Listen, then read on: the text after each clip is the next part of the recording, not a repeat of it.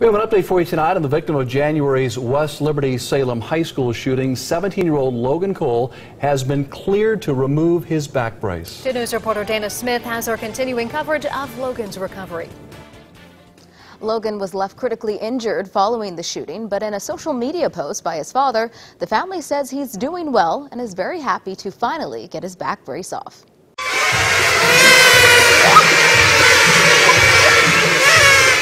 In a video posted to Facebook, Logan is walking without his brace through a crowd of very excited first graders.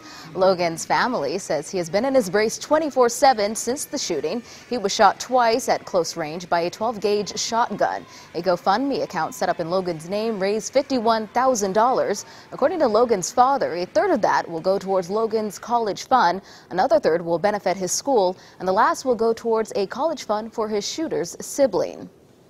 The shooter, 17-year-old Eli Cerna, is facing multiple charges, including 2 counts of attempted murder. His next court date is May 5th. Dana Smith, 2 News, working for you.